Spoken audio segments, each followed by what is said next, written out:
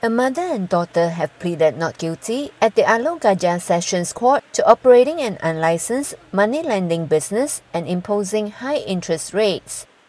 53-year-old P. Devani claimed trial before Judge Nariman Badruddin on Thursday.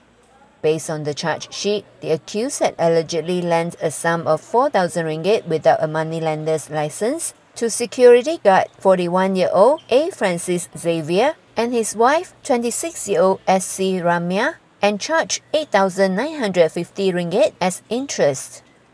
The offence was allegedly committed at a house in Jalan Pengkalan Indah 16, Taman Pengkalan Indah, between July 2022 and March this year.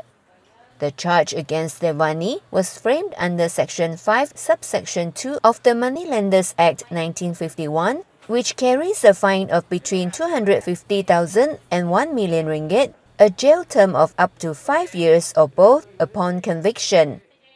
The court granted bail of 8,000 ringgit with one surety. Meanwhile, Devani's daughter, 25-year-old M. Tachini, was charged with assisting a moneylender before Magistrate Nurul Bahia on the same day.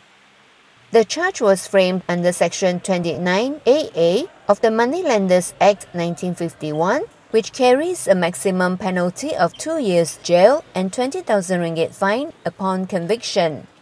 The accused, who works as a clerk, was granted a bail of 5,000 ringgit with one surety.